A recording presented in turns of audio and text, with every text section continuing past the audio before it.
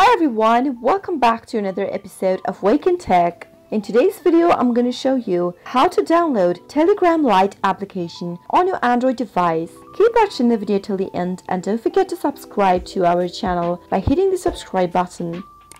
Also, press the notification bell icon so that you'll never miss another update from us. If you'd like to download the Telegram Lite version on your Android device, you'll need to go open up your Play Store first. In the search box, type in Telegram Lite and search. From the search results displayed on the screen, tap on this Telegram X option. The Telegram X is also known as the Lite version for Telegram. It is also known as an alternative application for Telegram client with higher speed, sticker animations, and experimental features. Tap on the install button in order to download the Telegram X application on your Android device. The downloading process will depend upon your internet speed, so make sure to be connected to a strong internet. Once the application is downloaded, simply tap on the open button and you'll be able to see this kind of an interface. Tap on start messaging, type in your phone number in the next text box, and you'll be able to log into your account for Telegram Lite. That is how you'll be able to download the Telegram Lite application on your Android device.